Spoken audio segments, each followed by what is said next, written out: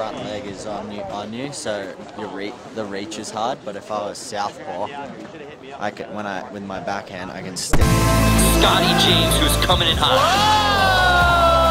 Scotty James! Boxing glove mittens. He's ready for a fight today. Scotty has been on fire this season.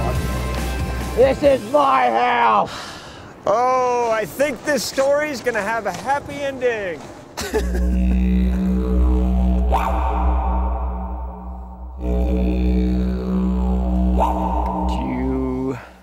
I kind of want to test something, but I don't know what you're gonna say. Okay. What? Nobody's here right now. I kind of want you to try 12 and see how it feels. Yeah. Nobody's here. I know you got plenty in your legs. And I think that if you do that, it'll kind of set things up a little bit different in your head. You just gave me a nervous shiver down my spine.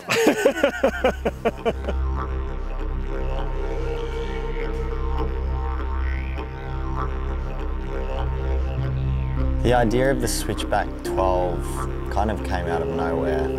So when James told me to do it the first time, I felt this nervous shiver down my spine. And I just was like... I'm gonna start filming, and so is Sean, but just so I have some baseline stuff you can watch tonight. So Both James and I had been thinking about it. Honestly, I didn't really think I would do it. I don't know, it's just such a technical trick. What makes it so hard is that we don't spend any time, even from a young age, riding switchback really. You know, you learn how to ride cab, but no one really fundamentally learns how to ride switchback side. It's just such a weird feeling. that was your best run of the day. Like basically you're set up to just fire tomorrow. Yeah. You know, do 6 warm-up runs, 3 regular, 3 switch, and then just get after it. The switchback 12, 3 360s, so it's a 1260 with 2 off-axis rotations in the middle. I've been having nightmares about this trick or this moment that would come. I knew it was going to come, and I knew that when the time was right, James wouldn't hesitate to tell me to do it either. So, You all good? what's up? You all good? Yeah. Seem a little melancholy. Yeah, I'm alright. I'm just focusing. Okay. Trying to get shit done. Well, don't focus too much. Remember, have fun. That's when you get, like, it's really good. Yeah. My mentality with most tricks when I'm learning is that you don't know till you try. So, and I struggle if I go up there with a goal or I've got something to achieve, and if I go home and I haven't done it, I feel like I've let myself down. So.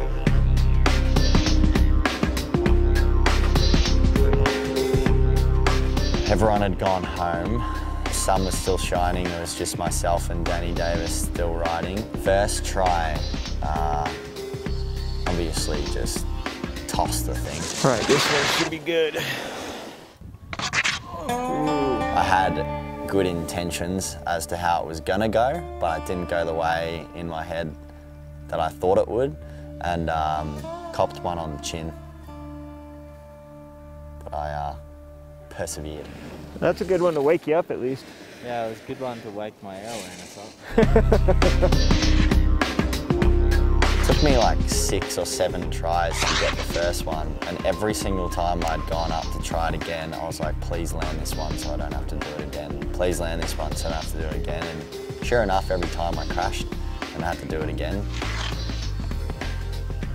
Oh, shit. Shit, that's a good one. Danny's he's a pioneer of half-pipe snowboarding, and he's done some pretty sick stuff. Dude, sicko. That's his favourite Australian word, you sicko. Well, you took a different line because you dropped in so f***ing close to me. I was just like, whoa. It's good that it's annoying because it's a trick you basically just learned, and now it's just like a f***ing in-between trick. It was a slow progression. It took me months and months and months just riding switch backside or just riding the half-pipe switch before I could even get out of the pipe, and then after that, you slowly start to do switch backside spins. That's the scary thing about it. I mean, it's such a blind, awkward trick, so when you're upside down and flipping over twice, it's already not natural. You sure you got enough energy? Yeah. So it looks like you're f***ing tired. Let me see. You can't, you're standing up like this, and then you're rolling your body. You've got to stay low, load it up, and make the board do all the f***ing work.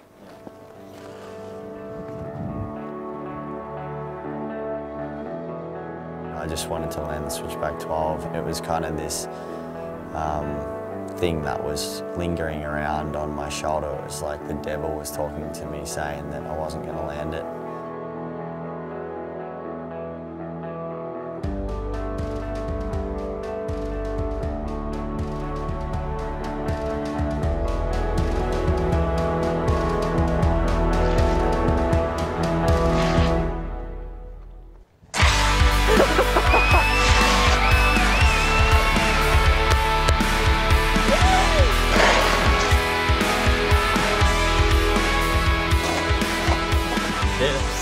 The feeling of landing the first one was just like, still feel it.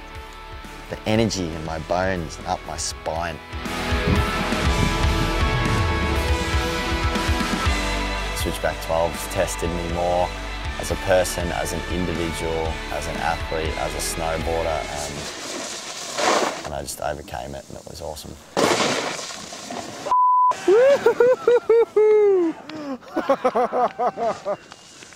Thank God, I'm about to run out of battery.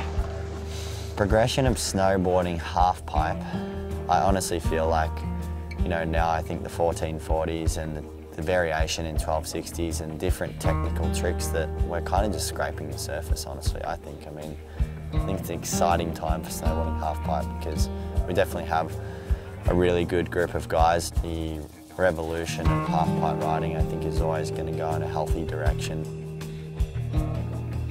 So what's next for Scotty James?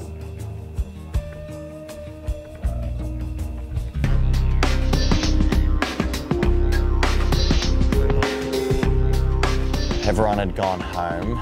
The sun was still shining. It was just myself and Danny Davis still riding. First try, obviously just tossed the thing. All right, this one should be good.